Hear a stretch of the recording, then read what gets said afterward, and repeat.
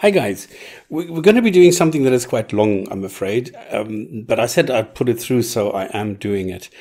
This is the long version of the refutation, or I'm just simply addressing a webinar that somebody called Mo Hijab held or presented with on a platform, and it's about the Quran preservation, where the claim is that the Quran is protected, it is preserved, nothing can be changed. So the webinar's name is The Holes in the Quran Preservation Narrative Exposed. Like I said, I did a basic video where I sort of gave an overview over what is happening, a very quick one. And this is now the more detailed, the slide by slide, covering the entire, well, close to 2 hours of this webinar. And this was on the Sapiens, on the Sources platform. And I don't know, maybe Hijab was fired from my era following his emotional meltdown with these sexually explicit claims and then the personal attacks of critics and their families. I don't know. Whatever the case may be, it seems that he was picked up by Sources, muzzled, told, listen, tone down, don't do this in public. You can do this at home, but not in public. And he can now present his pretty, childish attempts at whitewashing Islam on the Sapiens platform. Now, he also, and this is quite telling, he needs a vanity page, all right? He's not on Wikipedia or something, so he seems to create his own.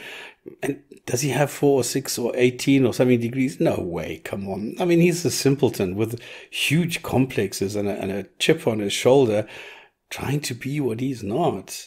If you look at what he claims, the university doesn't seem to have a Master of History course. So he says he's got a Master of History from this university, but they don't even offer it. Now, in his bio, he says he's acquiring a master, or did he do one? I don't know. Tertiary education, in my eyes, should teach a person structure, rationality, logical, as well as critical thinking. And it should instill some degree of intellectual honesty. None of these has happened with our little Hijab. Now, I've demonstrated multiple times what a dishonest character this is, and that nobody should trust him. Like here, this is my comment on one of his videos. It exists, and then if somebody else logs in, the comment is gone. Intentionally hidden from others. Is that intellectually honest? Nah. And on top of that, he threatens critics of Islam along with their wives and children. That's how weak he is, because he's incapable of addressing their arguments intellectually. He even instructs followers with detailed instructions on how to go and destroy their financial income. Now, luckily, the video was swiftly removed from YouTube for bullying and harassment, but this is the kind of a person this Hijab is. Okay, why I'm actually making this video is we need to show everyone else that Hijab is a shady character, someone who is out to get others, a person who thinks of himself as an intellectual giant, but is too scared to actually talk to someone like me outside of a controlled environment, which is his controlled environment, where he has control over the microphone and what gets commented later.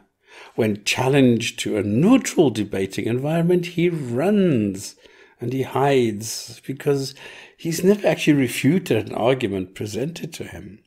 There's always deflection and goalpost shoving, moving around and things. And then the second thing is we need to show this guy. This is what I'm trying to do. I'm hoping that Hijab, somebody tells Hijab about it. I doubt that he's going to watch this, but maybe somebody will tell Hijab that nobody actually takes him seriously outside his easily impressed Muslim fanboys. And we must focus on the contents he's presenting, like here, not on Aira, but on a different platform. And here, because he doesn't have the required training and knowledge, he does what he was told not to do. He screws it up, just as Dr. Yasir Qadhi predicted he would. Not only damaging Islam, by the way, but actually destroying conventional Islam by causing cracks in the very foundation. Now, nobody takes him seriously because he simply can't do anything convincing outside his clown act on a stage. So all that is left for him are the hardcore fanboys he needs to impress. And they don't think, but, they obey and are impressionable. He runs like, for something to be persuasive, it doesn't have to be true. That's his motto, it must be. Now, to me, he's a troubled person, a closeted gay or something. And I see it more and more because, it's still unacceptable in traditional Islam. And it would explain his emotionally unstable personality and emotional outbursts, his dishonesty, I suppose. But like I said, let's turn from the speaker to the speech and analyze what he put together in the presentation on the Islamic text, the Quran. And then look at the preservation claim, slide by slide, this time all 22 of them. I will ignore his strawman inside, and so on, where he suddenly starts screaming about Christians and the Bible or Jews, or like all the times he simply screams and rants and raves and it gets undecipherable. Why are you, man? This is embarrassing. Well, some people have been calling me and giving me some emails. Brother, I have doubts. What doubts, man? What embarrassment is that? Why you have doubts? Why? The Orientalists, if you read their works, you'd be surprised. They're more on our side than they're against us. You'd be surprised. You'd be surprised. And some come out and say the Orientalists, they don't know what the Orientalists say. Some of them actually are with us, not against us. So tell me now, you find any manuscript in the whole wide world, where you find a singular narration which goes against the Quran, Osmanic lesson. So this has a great explanatory, this opinion of the W, I would agree, has a great explanatory scope.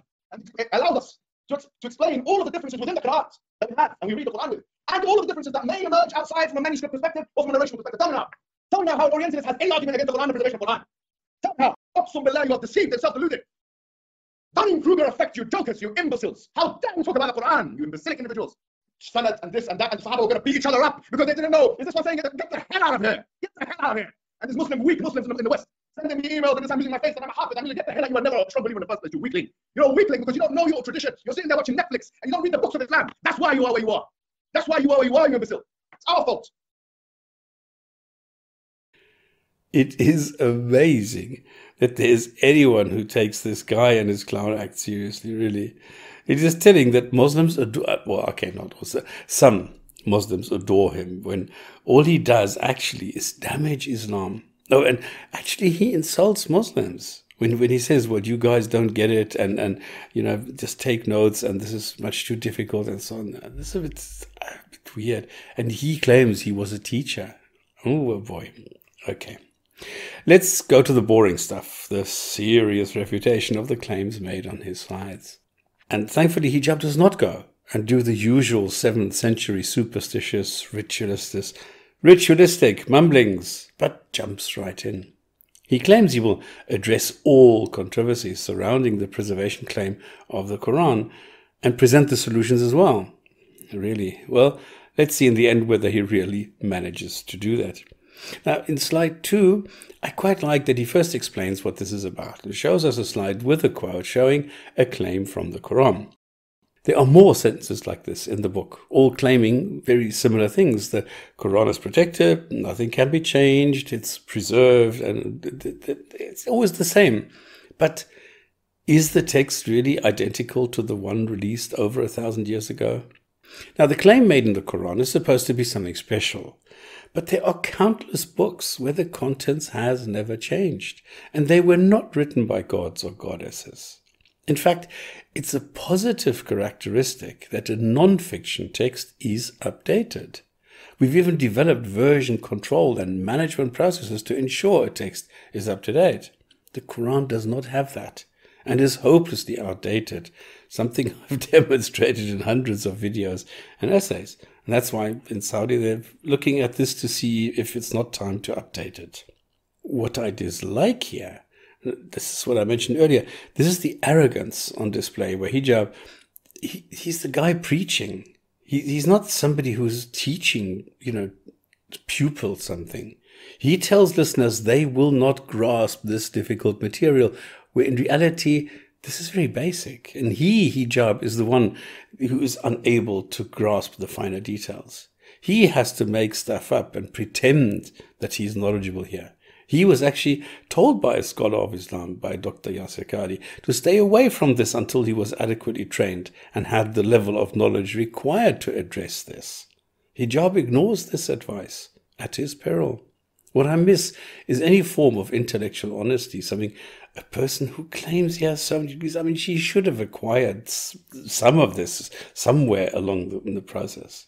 He does not show what the variants are and why there are variants and types of variations there are, and why Islamic scholars are suddenly admitting that the standard narrative of the Quran has holes in it.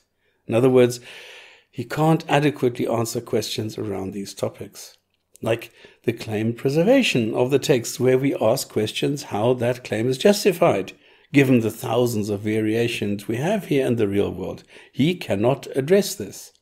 And I freely admit that for me, commenting here and now, it's easy to stop and research. In Speaker's Corner or during a seminar, I would not be able to do so and could not even verify what is being said. So, yeah, I have a huge advantage here.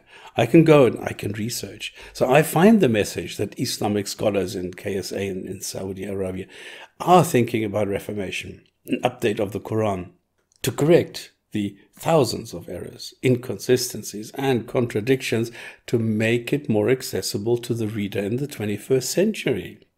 They realize the inherent textual problems and try to take a practical approach. I mean, readers whose brain is stuck in the 7th century are welcome to keep the old Quran with all the errors, mistakes, and everything. So, right from the word go, we have to acknowledge that everything Hijab says is not really related to reality, unfortunately.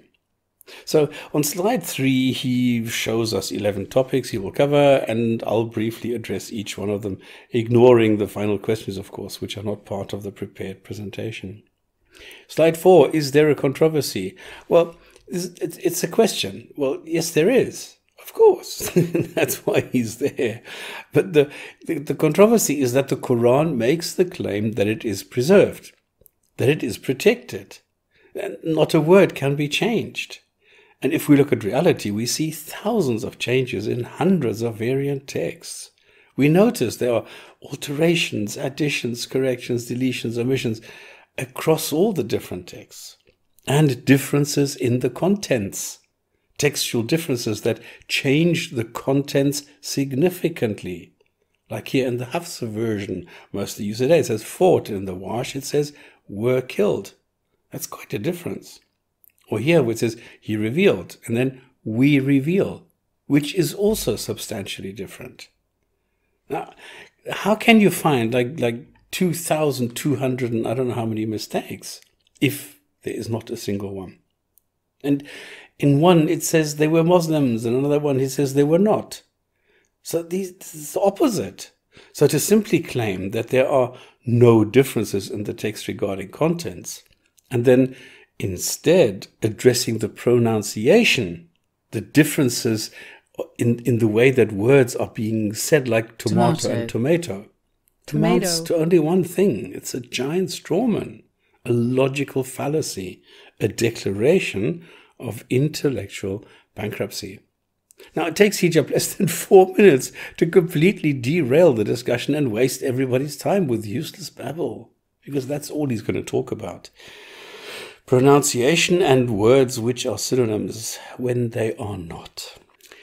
Now, it's Muslim researchers, not non-Muslim. No, Muslim researchers have found thousands, these 2,200 and I think 77 mistakes, and mostly due to repetition of minor spelling errors. Because if you have a word like month, which is spelled wrong in one instance, this, because it's repeated often, this then amounts to 100 or 200 mistakes. But Hijab does not address any of this. He doesn't understand that the humongous and absolute claims made in the Quran are no longer valid. The Quran has become unreliable. And a problem, by the way, he himself has created by pushing a scholar to admit to a problem area in the Quran. So his damage control now is too little, too late, and woefully incompetent. He eventually tries to address the textual variance and fails. He pretends that all differences have been identified and make up the grand total of 19 minor differences. But the claim, it is and remains 0, not 19. What are these 19 differences? Well, Hijab skips that. Now, let's be clear, even one variant would show that the Quran is unreliable.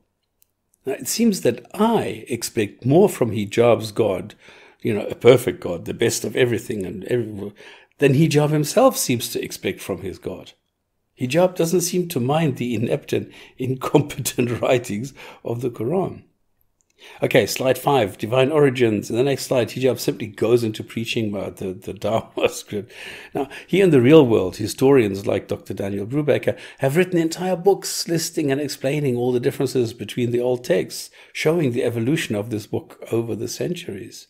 And actually, I could stop here since the hijab presentation gets a straight F for fail, since he does not address the topic at all. But I want to inspect the rest of the slides just for fun and for, just to be complete. Yeah. So far, the obvious conclusion is that this text has no divine origin, but is obviously man-made, nothing more. Now, slide 6 is the Arab context, where hijab repeats the standard narrative of how Muslims believe the Quran contents was assembled and constructed, omitting the many contradicting accounts found in the same collections of hadiths or traditions of Muhammad. These are stories, none with any corroborating evidence whatsoever. He makes an emotional appeal to the linguistic and memorization capabilities of the Arabs in the 7th century, ignoring that Arabic was not a fully developed language yet, and had only rudimentary writing and grammatical rules. The Quran codified it. And then claiming that the people appreciated beauty does not in any way serve as evidence for the veracity of the text, or that the claims are indeed justified. Now, slide 7. Well, okay, hijab asserts that thousands of people memorized the text. Really? Now, number 1, this doesn't serve any real purpose, is useless information. And number 2, unfortunately, it's also wrong. We have texts, okay? We have hadith which are classified by Islamic scholars as authentic, as sahih, telling us about the dire situation where only one single person was available who could remember a certain sentence or certain sentences of a particular chapter. Not thousands, one. Other stories tell us that Muhammad himself forgot sentences and how people influenced him to add or modify passages which are found in the Quran today. And some of these stories even mention passages that are completely missing in the Quran that we have today. We have Muhammad telling people they could recite the sentences any way they wanted. So there is no single version of the Quran. And then, slide 8, we go to the assembled collection. Now, the information on this slide is just conjecture. Adding the word sciences at the bottom does not improve this. The situation is further complicated by the fact that individual folios have appeared showing that the claims are false and that human beings simply wrote the book using older bits and pieces. Some from the 6th century and even older, before the claimed birth of Muhammad, the messenger.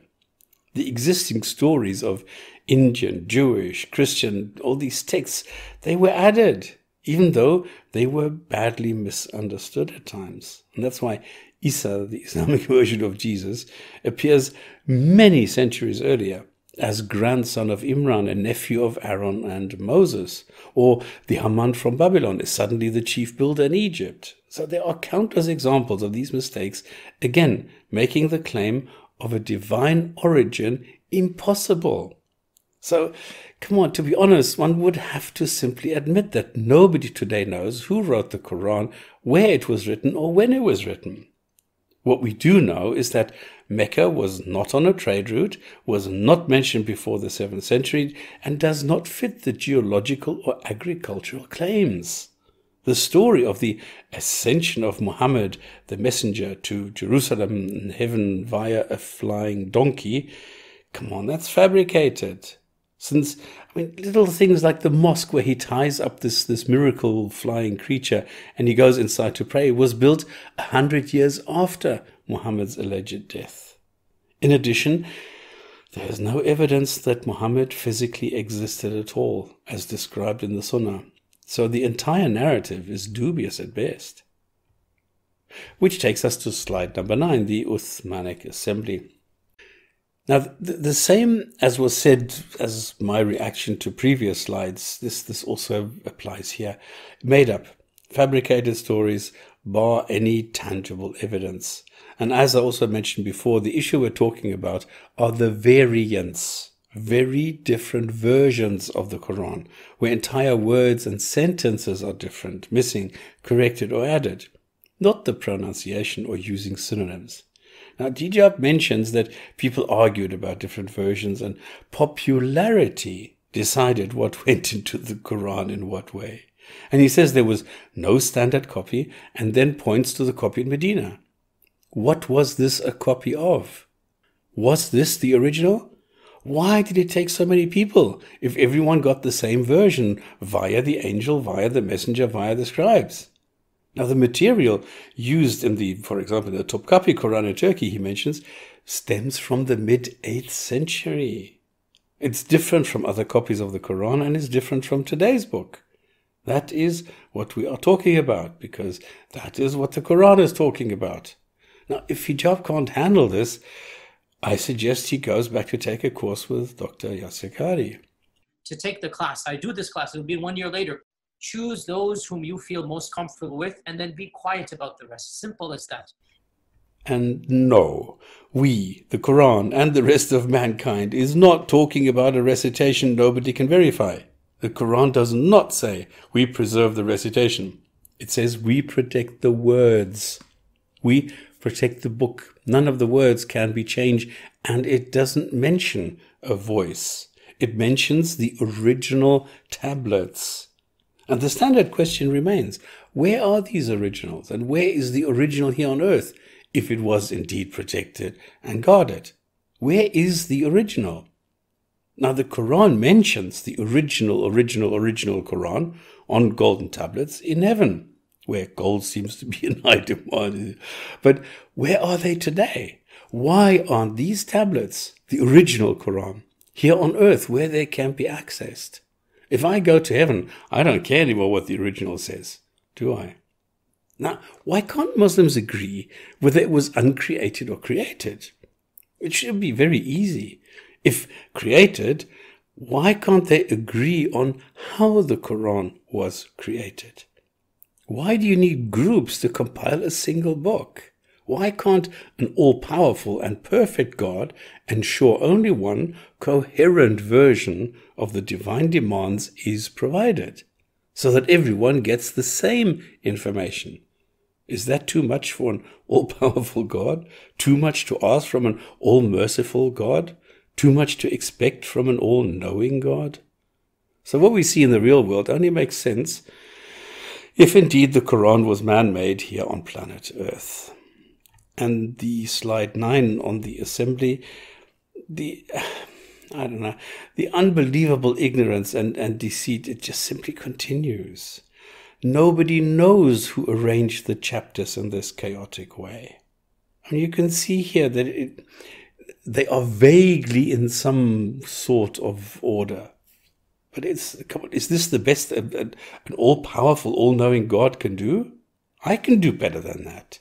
To me, it seems as though they lost the proper sequence and simply gave up, and then added, and then deleted, and then some things were missing, and this makes a lot more sense than the official thing that I hear from Hijab. And that's why we have some sentences covering several topics, and then a topic covered by several sentences, or a mix where, for example, look at this example. The inheritance sentences, or paragraphs, or whatever you want to call them, there's 2 in sequence, and then the third is right at the end of the chapter, as though someone had forgotten it. It belongs there in 413, and not in 176. So this is a perfect example showing that there is something wrong here. So no, there is no proper sequence, because nobody knew a proper sequence. That's why we have 0 structure in the Quran, where not even the descending length of sentences is maintained.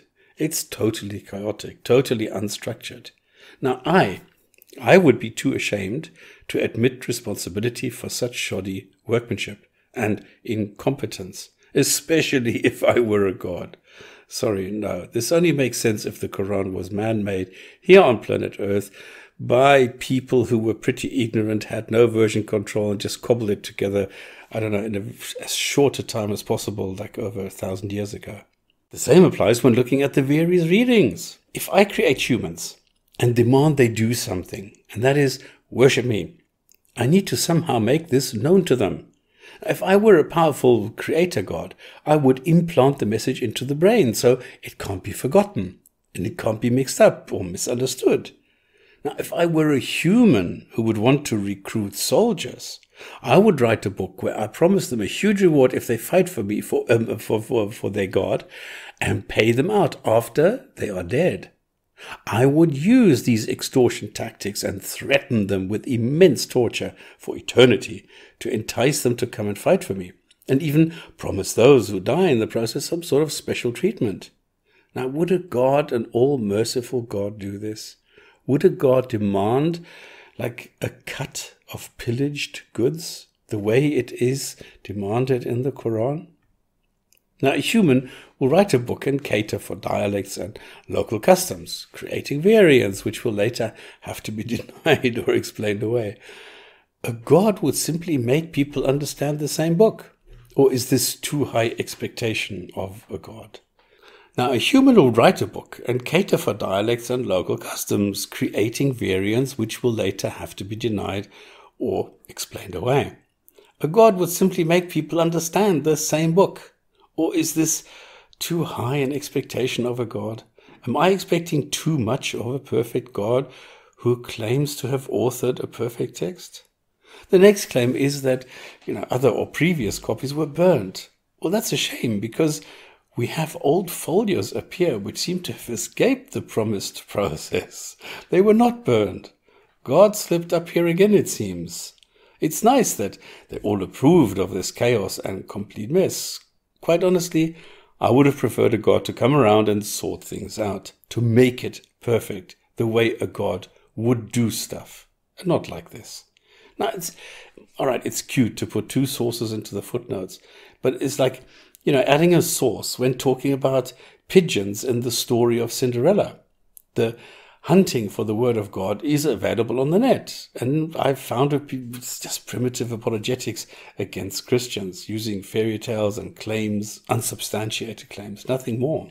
So, apart from creating a gigantic strawman here, hijab can't do anything productive other than appeal to fairy tales. That brings us to slide 10 about doubts. Now we're presented with irrefutable evidence that everything claimed in the fairy tales is actually the truth, and nothing but the truth, so help him God. It's a simple yet powerful statement. Any doubts are unfounded. There you go. It's that easy. Doubts are unfounded, so we can close the case and put the stamp solved on it. Come on, really? It's more a case of doubts are unwanted or even prohibited. As the Quran says, don't ask questions where the answer might cause you doubt. Are Islamic apologists really this dumb? Or even more importantly, are followers really this credulous to accept something this flimsy? Is the Islam virus this potent to wipe out all rational and critical thinking capabilities? Just look at this really amazing collection of trumped up reasons and then stop hitting your forehead. Distribution? What distribution? He said 5 copies, at least 5 copies, or maybe 15, or whatever number you fancy, were to be sent. Who sent them to whom, when, and by what means? Who received them? Who said, this is what did they then exchange different variants to see if there are variants? Did they compare them? Come on. There was no Islamic state at the time. There were just some captured regions run as colonies. And why this nebulous term, head of state? I think it's very easy because nobody knows who did what and when. And different Muslim scholars make different claims. So we don't know who at the end of the day did something, and anyone's guess is as good as yours. So was there ever a single codex? If yes, where is it? It's always the same question. Now, it's supposed to be protected and guarded and preserved by an all-powerful God, so where the hell is it? Was it finished 13 or 15 years after date X? We don't know date X. We don't know who finished it. This does not convey a lot of confidence, does it? Would doubts be in order if we were finished after 16 years? What is the cutoff time here? Why exactly should I accept that doubts are unfounded if a document is finished after 13 to 15 years? This is so funny. The head of this non-existent state removes any doubt? How so? How does the presence of one guy remove all doubts regarding the compilation of an old book? I mean, not even a god can prevent variance, omissions, mistakes, and all the other inconsistencies, and he couldn't prevent them to show up. So how could one guy, and how could all the other men, when most could not even read or write anyway? We have versions of the Quran where the experts today simply chuckle and note that the scribes did not speak the language very well, nor did they master writing. And how could they? The language was, was just developing and had not, the grammatical rules were not complete yet and had not been spread around. So then Hijab claims that the original text of Abu Bakr was used, when just a few slides earlier he talked about tablets. Well, tablets of white stone, and said the text was also taken from the skins of animals, ribs, palm leaves, and bones. So which is it? We have additional stories about different people, like Hafsa, a wife of Muhammad, providing input. So the final point in Hijab's case for rejecting any kind of doubt is that they all agreed. Wow. So, come on. In summary, it's safe to say that nobody really knows who did what, where, and what happened to the finished product, or even if there was a product at all. Okay, slide 11 is, this is quite adventurous.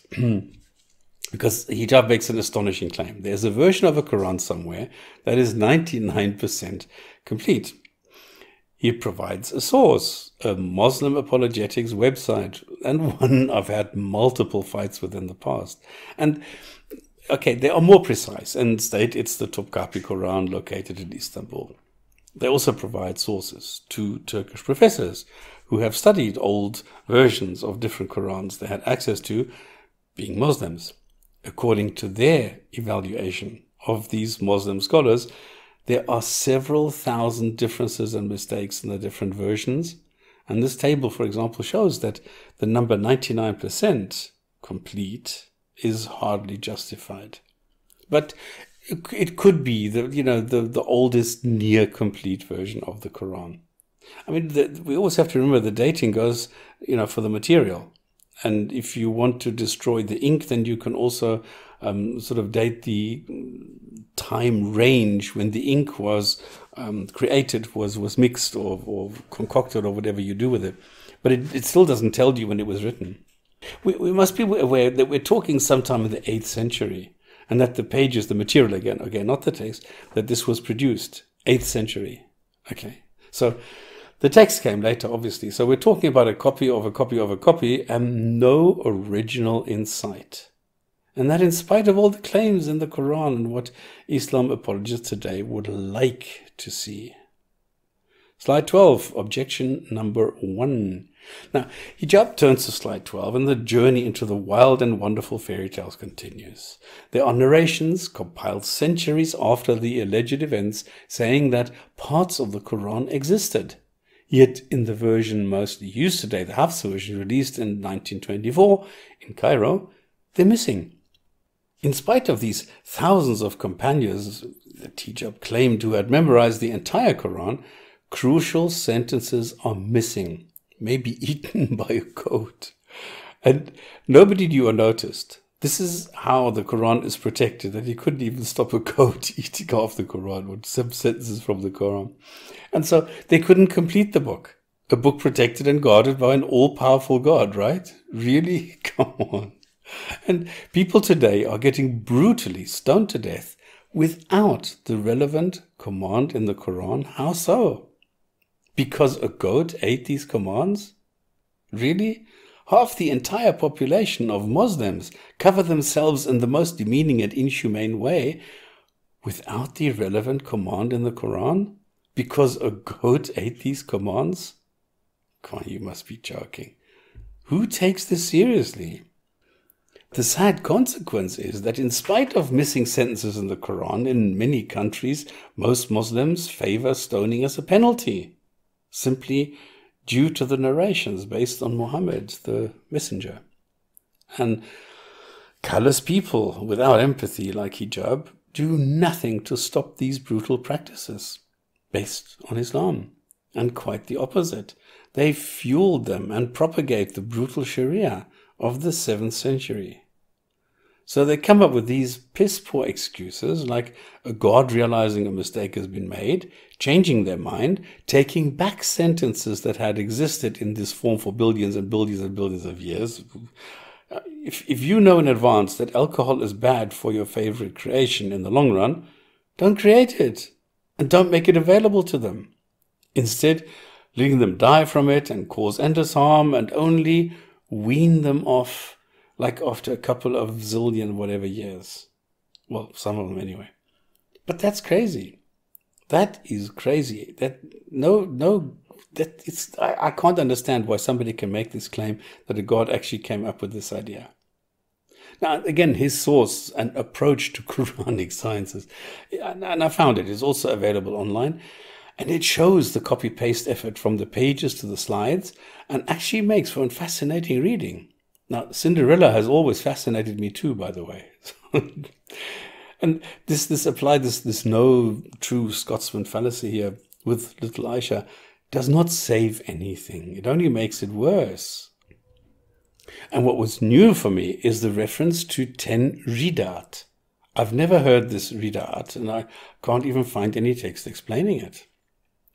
Okay, next slide. This slide is a bit of a mystery, for me anyway. Maybe Hijab was desperate to get some more stuff from the book in here. And why should anyone care that some bloke said in an essay that someone said the last chapters are not part of the Quran? And it does not say which chapters or why. The apologetic is equally baffling, simply speculating. I have no clue what this slide is doing here and what the relevance is for the topic of Quran variants. Okay, now we get to slide 40. This is hilarious. How Hijab demonstrates how people in the Muslim group are taught what to think and not how to think. Listen to this. Should be taking your notes here and being very careful. Yes. Saying, this is what you're going to write on top of the page. What are the You're going to underline it with 2 lines.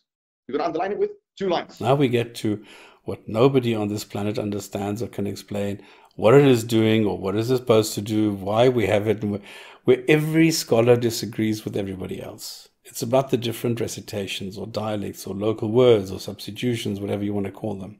So you get the different linguistic, lexical, phonetic, morphological, and syntactical forms permitted with reciting the Quran, according to Wikipedia.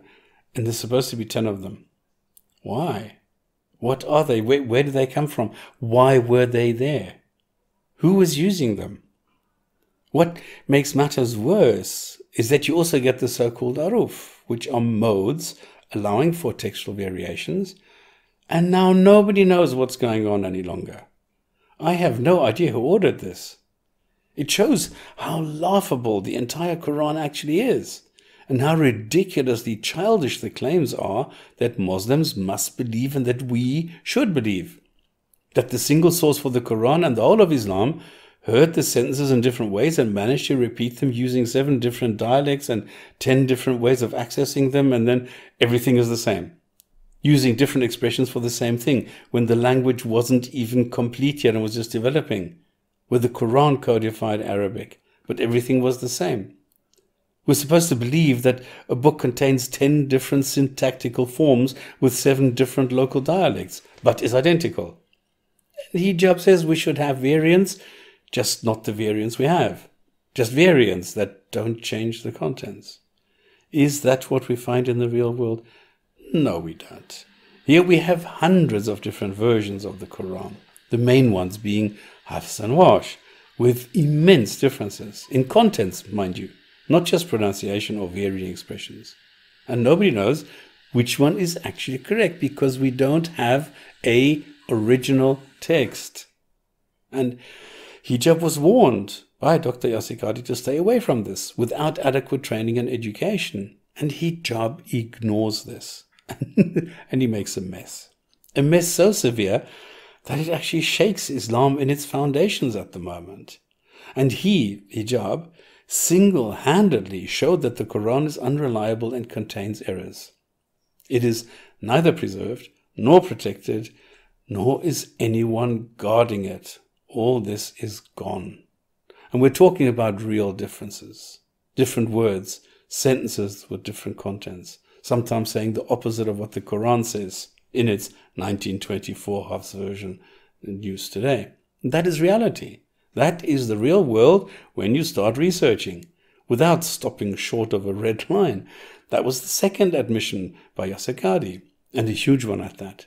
And he freely admits Islam scholars will research the Quran up to a certain point only. And when they run into discrepancies or real issues, they turn back and close their eyes. Now, this eliminates any kind of objective or honest results from Islamic scholars. We cannot accept them as source, as reliable researchers. That's gone. And then the third sensational and probably the most significant admission made by Yasikadi is that information is deliberately and intentionally withheld from the broad Muslim community. This is huge. And it shows Muslims and Muslim apologists in particular that their level of knowledge is incomplete and false. They can't use what they are being taught as a basis. They are shown only a part of the picture and are arguing from an incomplete base or foundation. Now we, as critical observers, should make apologists aware of their predicament and ask on what basis they are making their point, and that they most probably don't have the full information because they have stayed away from the red line. But maybe this is why it's so easy to refute their arguments. Now, case in point, Hijab shows a text, a narration from some hadith collections, which were compiled centuries after the Quran to provide an explanation of the Quran through Muhammad concerning the applied text in everyday life. Now, he argues that the Quran would only exist in one form. It would contradict the hadith. That is the Islam virus at work. He does not realize that if the Quran would only exist in one form, the hadith we see here would not exist, would it? And then it would not contradict the hadith which says this, if it didn't. You know, it's logical thinking. So, slide 15 is just a contradiction where the process described that is obvious to Hijab is not shared by everyone, and scholars disagree with each other what happened, when and why, and what goes where and why and how. It shows the entire Quran creation was obviously performed by humans. You can't get away from this. And then in slide 16, he actually goes into this topic of the Qira'at, which he started earlier on. Now he tries to tackle a really complicated bit of Islamic textual analysis, which he started on slide 4, by the way. And he claims there are 10 Qira'at, or maybe more. 10 ways of accessing the Quran. And that's nonsense. What happened, and I confess, I don't fully comprehend what is going on here, since there are so many conflicting stories. And it's that apparently the Arabic at the time had not fully formed yet, so there were still variants in linguistic, lexical, phonetic, morphological, syntactical forms. So everybody just used what they heard, passed on the contents using their local dialect. But this was around 300 years after Hijrah, and the practice was accepted another century later. So the most common Quran version in use today is the Hafs version, as read by someone called Asim, codified and then released. It was 1918 and then 1924 released in Cairo. And this is the version most commonly in use today. Now Hijab claims he, or someone he quotes, can trace this, person by person, all the way to Muhammad the Messenger. If he existed, that is. So then, why do scholars disagree with each other if this was so clear? Why do we see so many mistakes, all these inconsistencies and the contradictions? It doesn't make sense. Of course the Quran was massaged, updated, modified, and changed. And this happened for, I don't know, over 300 years. And that is what we see. This is why we see all these variants. We see all the changes and the additions, the omissions, and things like that. Now, Hijab, for some reason, concedes that there are around 700 differences in different Qurans. 700! The claim is zero, man. Zilch. Nothing. Nichts. Rien. Nichevo. Well, you get the point. He said right in the beginning, it is guarded without any changes. And now he says, well, 700, no big deal. And he says, well, so what if this represents only 1%? Man, the claim is 0% by a god. Would you get into a plane where 1% of all flights crash? I doubt it. And look up Six Sigma and understand what the numbers are and why people still fly. And this is why gods don't construct aeroplanes. And, you know, you can look things up using Google or whatever search engine you prefer. And the Islamic God apparently did not have Google. What a pity. Okay, slide 17, explanatory power. Now, the word explanatory is one of the favorite words of Islam apologists. Well, it actually means nothing. I can explain anything and make a complete mess of it, saying absolutely nothing of value. An explanation itself is not necessarily useful or correct or true, since it's personal, it can be anything. So again, we have differences of opinion, no single version of a Quran in sight. Hijab must be aware of this, since all he does now is scream in frustration, making it worse, saying he accepts variance. Oops. Because they didn't know. Is this one saying, get the hell out of here? Okay. Let's tone it down a bit. Slide 18, the objections. And this is now just an internal discussion where different people have different views about these concepts, like discussing the type of glass used to make the magical glass slipper worn by Cinderella. It does not help the cause in any way. So slide 19, I call Chinese whispers, because now towards the end we're experiencing what sheer desperation smells like. Seriously, how can evidence showing the non-existence of a textual error be an oral tradition? Come on. We're talking about the text of the Quran and how we have countless differences, as in alterations, omissions, additions, corrections, substitutions, and updates of entire sentences. The Chinese whispers game is still valid and will be as long as humans have this annoyingly stupid and fallible brain.